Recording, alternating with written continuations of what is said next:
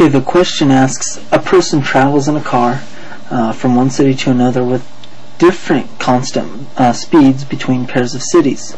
She drives for 60 minutes at 70 kilometers per hour, 11 minutes at 90 kilometers per hour, and 35 minutes at 35 kilometers per hour, and spends 20 minutes eating lunch and buying gas. We are supposed to determine the average speed for the trip and determine the distance between the initial and final cities in the route.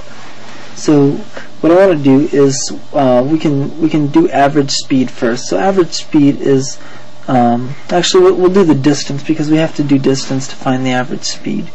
So the way the distance works is we can set up a graph, and this will be our time, our units in time, and this will be our speed, or we can say velocity. This just uses speed, but we could say velocity. So what she does is she drives for, we'll say 10, 20, 30, 40, 50, 60 minutes at this rate of, and we'll do the same thing over here as 10, 20, 30, 40, 50, 60, 70, 80, 90. So these are velocities in miles per hour, kilometers per hour. So she travels 70 minutes. So 1, 2, 3, 4, 5, 6. She travels this far up. She travels at that speed for this amount of time. And then she changes her speed for the next 11 minutes. So from 70 to 81, she changes her speed to 90 miles per hour. And then she comes back and changes her speed for 35 minutes. So we'll have to put a little squiggly in here. This will be 30, 40, and she does that at 35 miles an hour, which would be about right here. And then she comes back and she stops traveling at all and spends another 20, let's call that 20, 10, 20. She spends another 20 minutes at 0.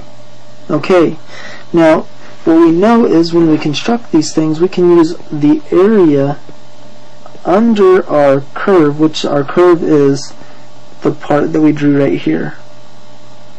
This is our curve.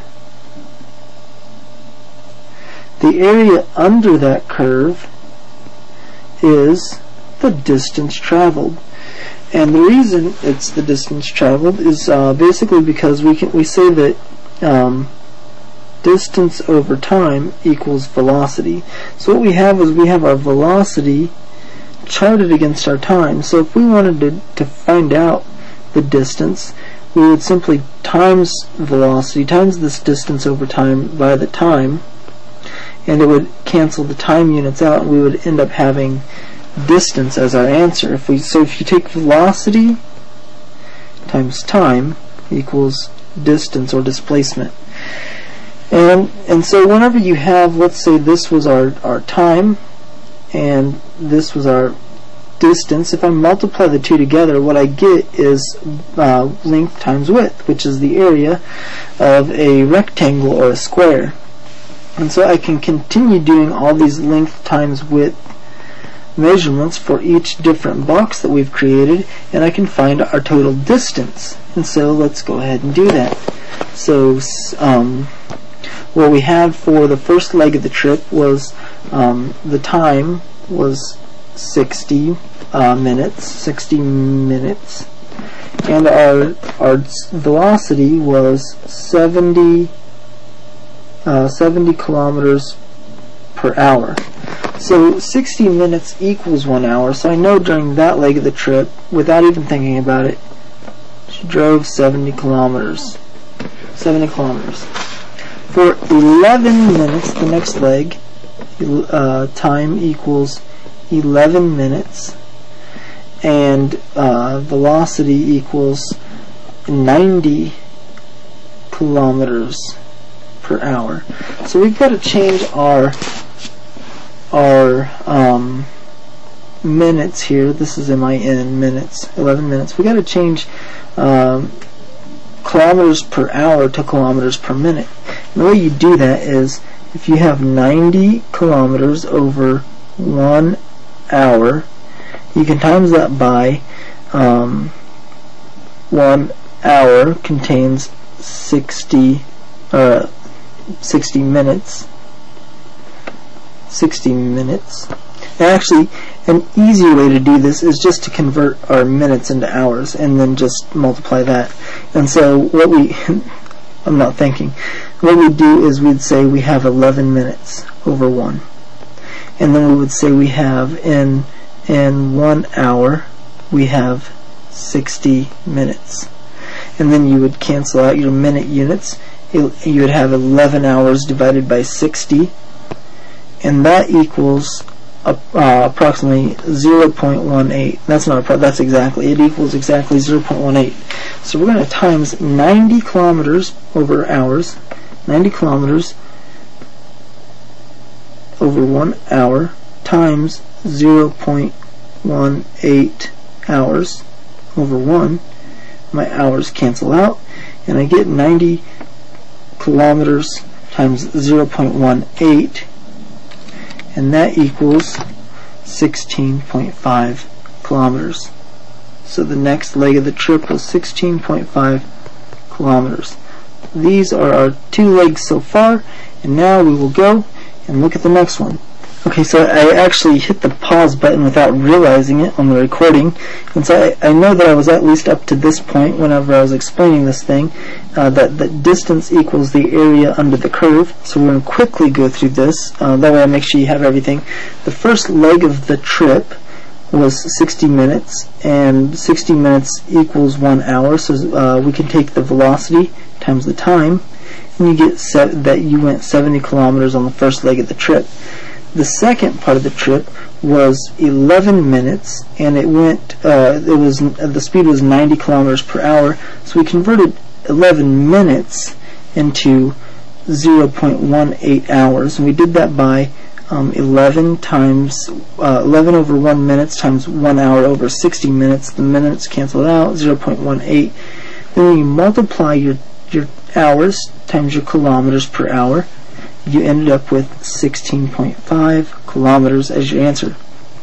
Then the last leg of the trip, the amount of time was 35 minutes, and we converted the 35 minutes into hours by 35 times 1 hour over 60. It equaled 0.58. We multiplied our 0.58, our time, by our velocity to get the distance, and our distance on that last leg was 20.42. So now we have to add up our 70 kilometers plus our 16.5 plus our 20.42, and we get a total of 106.92 kilometers total kilometers traveled. And then so that is our total kilometers. That's the answer to the second part of the question. But the first part says determine the average speed of the trip. So we have to divide this by the total amount of time. So the first leg of the trip was 60 minutes, and then the second leg of the trip was 11 minutes, and then the third leg of the trip was 35 minutes. And we know that 20 minutes were spent eating, so that time will go into that dead time of 0 velocity. Will go into 0 speed. Will go into figuring out the average speed. So when you add those up, you get that it took 126 minutes, approximately 2 hours, but we got to convert that into hours in order to divide that and get a kilometers per hour. So the first step is to take that number and divide it by 60, which is what we've been doing, and it is 2.1, which we would think 120 minutes is 2 hours, 60 minutes is 1 hour, so we would expect to get something close to 2.